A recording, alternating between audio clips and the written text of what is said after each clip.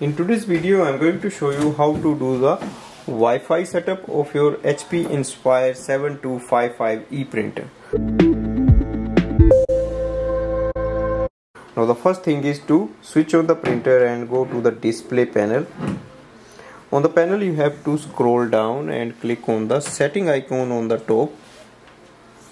Select network setup, wireless settings. Select wireless setup wizard.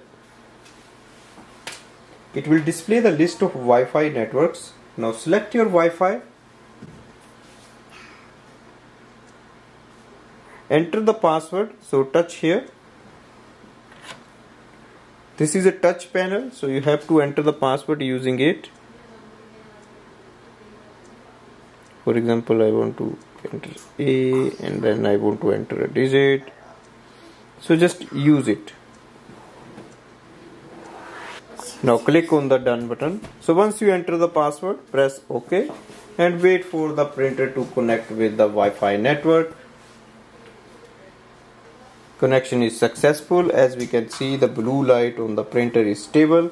So that means your printer is connected with the Wi-Fi network. Now go to the home button.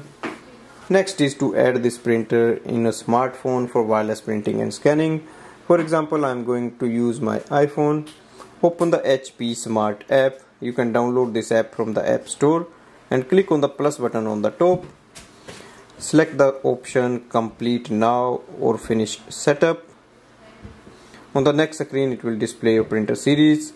Select it.